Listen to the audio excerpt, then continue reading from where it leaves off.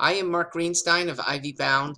Thanks for following along. I want to explain how the PSAT fits in to the SAT and even the ACT. A lot of students have gotten their PSAT scores back. The rest of you will this month. And the scaling is not true to the SAT's scaling. SAT is what counts. The colleges do not care about a PSAT score. The scaling on the SAT runs from 200 to 800. For some reason, on the PSAT, the College Board has strangely deemed the scale to cap out at 760. So, double that and 1520, 760 on math, 760 on verbal, becomes a perfect score.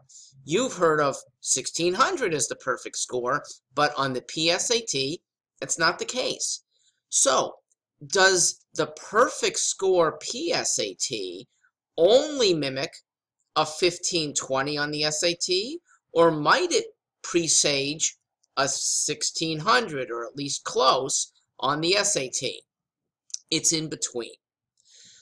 When you have no more room to go higher, a perfect score, 0 wrong, has a good chance of indicating that you will get 0 wrong and thus a 1600 on the SAT as well.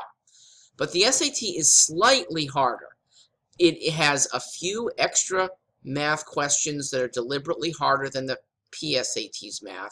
It is slightly longer. That shouldn't affect people, but some people with stamina, it does. The best way to truly mimic how your kid would do on the SAT is to take a practice SAT. You can do that through books. The official SAT study guide has 4 tests that actually were given earlier and have scales that are pretty appropriate. We at Ivy Bound have a few more beyond those, and our students are able to test themselves even further. As for the ACT, that's a more sketchy correlation. The ACT used to have a table that compared ACT scores with SAT scores.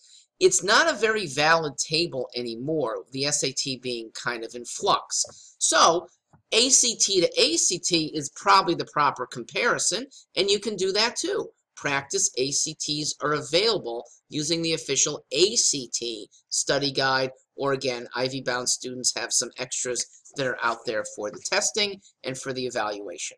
I hope this is helpful. Thanks again.